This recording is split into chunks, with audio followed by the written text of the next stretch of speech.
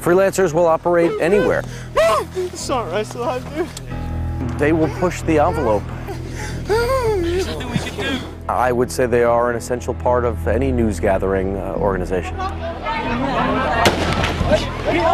If you didn't have freelancers sometimes, we just wouldn't have the access to the local knowledge, and we rely on those people to get those pictures and those stories out. If it wasn't for freelancers, then we would really not be able to witness a lot of the things that we have been able to witness. They're the lifeblood of this industry. These are the places most journalists can't go. But even when others are moving out, the freelancer often moves in to show the world what's happening. They capture many cruelties and risk many themselves. Working independently, they often enter these situations alone. Unlike staff journalists, they don't have the backing or protection of a large organisation. The bird's getting shot at right now. For many freelancers in news and current affairs, the Rory Peck Trust is their only support, whether they face trouble abroad or at home, like Ehsan Maleki. Ehsan took these photos after the Iranian elections in 2009. They show the opposition's response, but he knows firsthand how the government reacted too. They threatened him and tortured his colleagues for taking pictures of the protests. Eventually he had to flee to France. I've not still realized that what's happened to me. I've cut off from everything. I've been put in the middle of somewhere else. I'm trying to find a way to keep on living. The Rory Peck Trust are helping with that.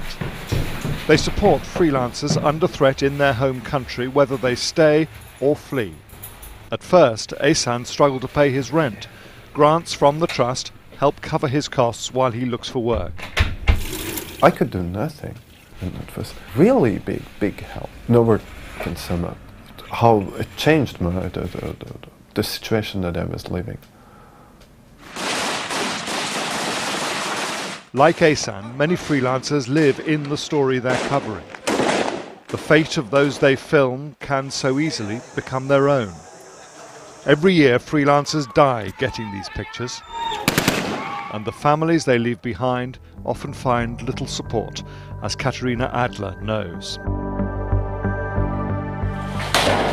Hey, lay the down.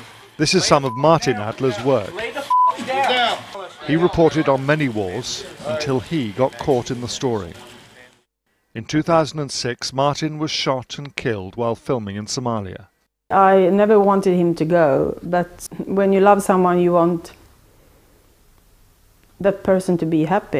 It made him happy to go away and work. But I never thought it was going to happen to me. Even if you think you are prepared, you can never be prepared. After Martin died, the Rory Peck Trust got in touch with Katarina to offer their support. They've stayed in close contact, giving her advice and practical help. The feeling of support that the trust gives me is priceless. To have someone who knows what this is all about, it feels so good. Martin tried to avoid risks, but on the front line, it's hard to. Staff journalists are taught how to stay safe. Freelancers often aren't. The Rory Peck Trust helps get them that training, saving lives and preventing injuries like Chandler Vandergrift's. Chandler was covering riots in Bangkok when a grenade exploded nearby. 26 pieces of shrapnel pierced his skull and body. I just remember falling down. Obviously I was numb from the explosion and I couldn't see anything at that time. And I just fell down and at that point I remember thinking, I'm going to die, this is it. Obviously it all happened down here. Chandler made a full recovery, even revisiting the spot where he was injured.